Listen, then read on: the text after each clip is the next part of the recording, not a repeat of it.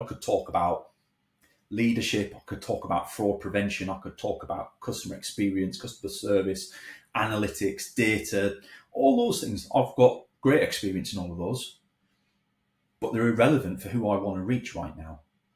They're areas that I can talk to, but they're not going to convert my audience. My audience wants to know how to do a specific set of things, which is create a brand authority and turn their audience into customers. So anyway, I've diverged a little bit here from the original topic, but to go back to things is your generative AI is there to support what you're doing,